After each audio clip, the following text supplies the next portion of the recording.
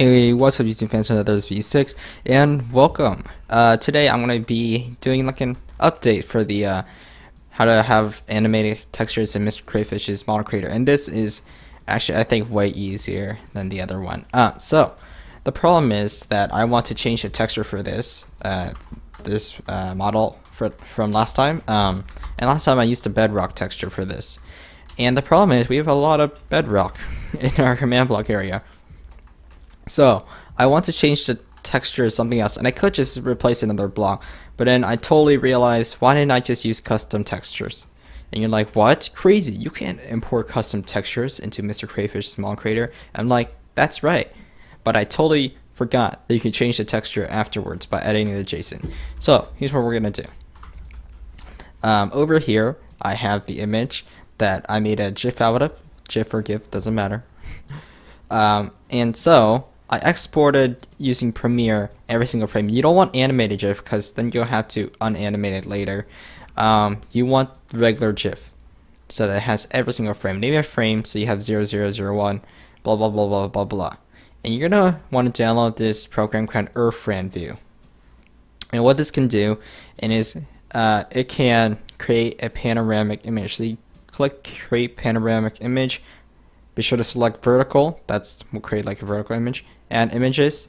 And it's gonna select everything besides this right here, and then you'll click create image. You'll see it's exporting all the frames right here. So just give it a minute, and there you have it. This is very, very large. Oh gosh, as you can see. So it has every single frame in here. You're gonna click File. Save as, and you're gonna save it as something. I'm gonna name it computer. Okay, so just wait for this to create the image. Come on there. Okay, so right here we have our image. It's very, very long. So now we have computer.png. Now what you're gonna do is you're gonna go to your blocks, and if you don't have this already, then just copy it from the lava texture. Go lava. You'll see this .mc meta file. Oh, sorry about that. Oh, whoops. Okay. And you're gonna see this. You're gonna copy this, or just copy this, and you're gonna put computer.png.mc meta, whatever you name your frame as, your long list. All right. So I have one for a computer already. So let me find it. Computer, where are you? Here you go. Computer.png.mc meta, and you're gonna pull it up right here, and you see this right here. Everything's good. You're gonna go back to here, assets, Minecraft, and you go to your models. Actually, I don't want to do that yet. Go back to your textures or whatever. Where is it? Computer.png.mc meta. You're gonna copy this in computer.png. Copy this in. Now we have this and this. We're good. You're gonna go back to assets, Minecraft models. You're gonna go to your block, and I have mine as purpose here, so we can use whatever.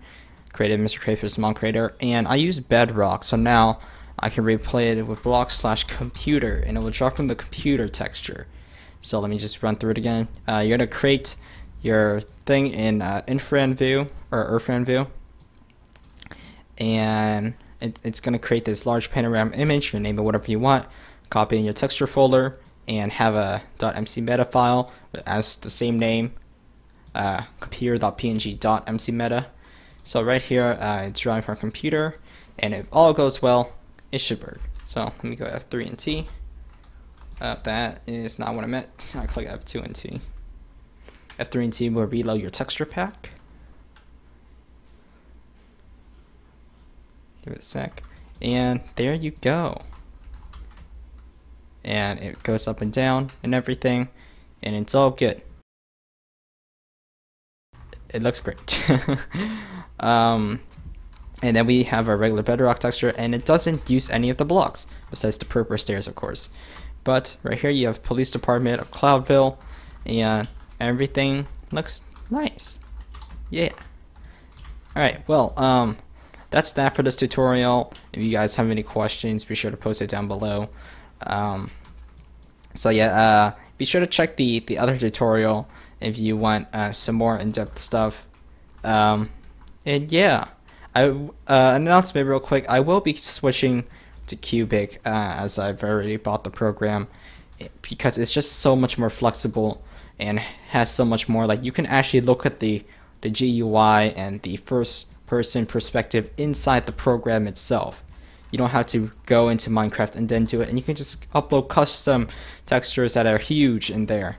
You only need 16 by 16 limitations, and then like change the UV all wacky and stuff, and then you can have more than just one 3D view, and it's it's so good.